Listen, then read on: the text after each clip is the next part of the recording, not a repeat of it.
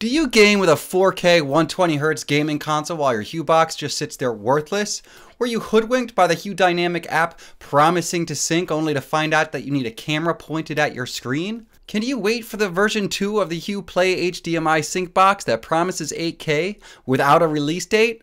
I can't, and you don't have to either. In this video, I will detail 3 configurations to help step up your game. Because nobody should have to open their 4K 120Hz console only to find out their Hue Sync doesn't support that resolution. I want to mention this video is not sponsored in any way. As a matter of fact, product manufacturers would probably steer clear of me if they knew what I did to unsuspecting hardware. With that said, if you've made it this far, you need to pick up this HDMI splitter if you want to be rewarded 4K 120Hz and Hue Sync. Each of these progressive solutions require it, and there really is no substitutions. If you find one, please let us know below. Alright, let's get on with it. In this section, I'll walk you through a stage 1 setup that allows you to sync your 4K 120Hz console or PC. It assumes you're using your console or PC as a primary streaming device and allows an optional receiver or soundbar. This is what I refer to as setup 1. It's basically a stage 1 setup. You have a 4K 120Hz capable TV, your 4K 120Hz gaming console or PC, the AV Star HDMI splitter, as well as your Hue box. You're going to take your 4K 120Hz output from the Xbox to the AV Star HDMI input. You're going to take the 8K CEC HDMI output 1 here to any available HDMI port on the TV that sports 4K 120Hz. You want to avoid that eARC or ARC channel if you're using a soundbar or receiver. The second output of the AV Star HDMI switch is set output to 1080p. That's 1080p 120Hz. The Hue has no problem with that signal.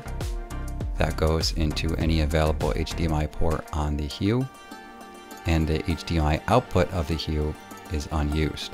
You can also drive a soundbar or a receiver with the optical out or analog output. After that, you're going to want to make sure your console is set to 4K 120Hz. Note the ports for your reference and remote programming. Also note some TVs are only HDMI 2.1 compliant for 4K 120Hz using a specific port. You may also have to enable it. Example is LG OLEDs like this one may require instant game response on, so it's best to consult manual. And it's worth noting other devices can be connected to available HDMI inputs on your TV, although they will not provide sync. In this section, I will walk you through a stage 2 setup that allows you to sync your 4K 120Hz console or PC in addition to other 4K 60Hz devices. Like the stage 1, it allows an optional receiver or soundbar. This is a stage 2 setup. This allows you to sync 4K 120Hz gaming consoles or PC and other devices at 4K 60Hz. In this example, I'm using the Xbox Series X again, driving the HDMI input of the HDMI splitter, taking the HDMI output again, primary HDMI out 1, 8K, going to an HDMI with 4K 120Hz support again on the TV. And just like stage 1, we're taking the HDMI output 2, switching it to 1080p, and driving one of the available ports on the Hue box.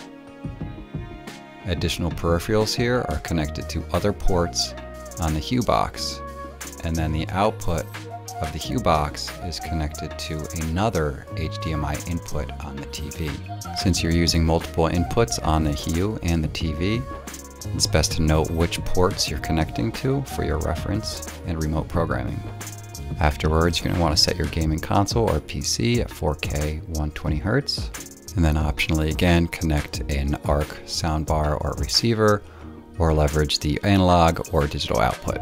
I will mention the Hue box is very slow to switch inputs, and ARC can be a total PIA sometimes, which is what brings me to my third solution. My final setup allows you to sync your 4K 120Hz console or PC and potentially other 4K 120Hz devices such as a secondary console. I personally use this setup with the same devices specified herein and favor it because I disfavor ARC. This is my third or stage 3 setup. It allows you to sync one or more 4K 120Hz devices using an HDMI 2.1 receiver. We are bringing the 4K 120Hz signal out from the gaming console into an HDMI 2.1 compliant port, such as this 8K port in this Denon. You'll see this Denon has 2 outputs, more on that later. You could assume this is your amp, 4K 120Hz amp with a single output. We're going to take that output, we're going to bring it into the AV Star HDMI splitter. The 8K again will go into an HDMI port with 4K 120Hz. The second HDMI output, again, switch to 1080, will go into one of the ports on the Hue Play Box. And again, we're not using the HDMI output in this configuration. We have our other inputs here connected to other ports of the HDMI amp. Some amps will allow you to connect multiple 4K 120Hz devices, and some amps like this one actually only have one 8K 4K 120Hz input. If your receiver does have multiple outputs, you can forego the HDMI 8K output from the AV Star. So we'd scrap that line, and you can use the second port from the HDMI receiver to the TV. While the first layout is reliable, it's always best to have things as directly connected to peripherals as possible. Also note on Denon amplifiers and other amplifiers, you might have to enable the 4K 120Hz. On this Denon, it's referred to as 8K enhanced. This setup allows you surround sound from your receiver without having to use any eARC or your optical digital output. I know what you're thinking, Jeff, this can't be true, but it is, and that's why we're going to take a trip downstairs for a quick demonstration. Alright, before we get started here, I thought I'd give you a preview of my media cabinet to see all the hardware in action. It's been through a couple of different revisions over the years, so please let me know if you want to learn a little bit more about it. I have here my HDMI splitter. As mentioned, my output 2 is on 1080p. That drives the Hue Sync box, which is right below my Nintendo Switch here.